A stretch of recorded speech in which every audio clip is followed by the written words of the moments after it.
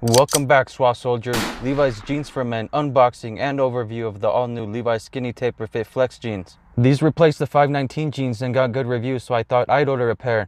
I'll edit the item number on the screen if you guys want to check it out. Let's get right into it.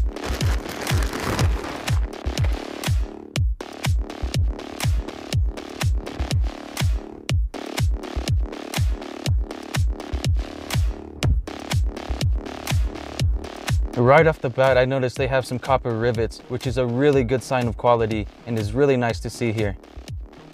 I wasn't expecting that with my order and adds to the overall aesthetics of the jeans. They're also made with Levi's Flex fabric, which has stretch fabric woven into the weft of the jeans. They're also Levi's premium line, which has a genuine leather patch and more stitches per inch and more, which I won't get into in this video.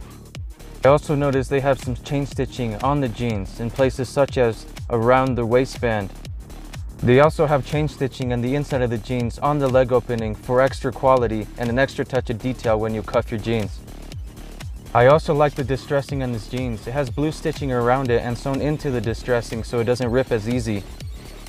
It's also another really cool touch of detail with the blue stitching sewn around and on the inside of the distressing.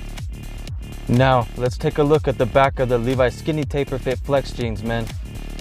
I love the light blue wash color on these. It looks pretty fucking dope.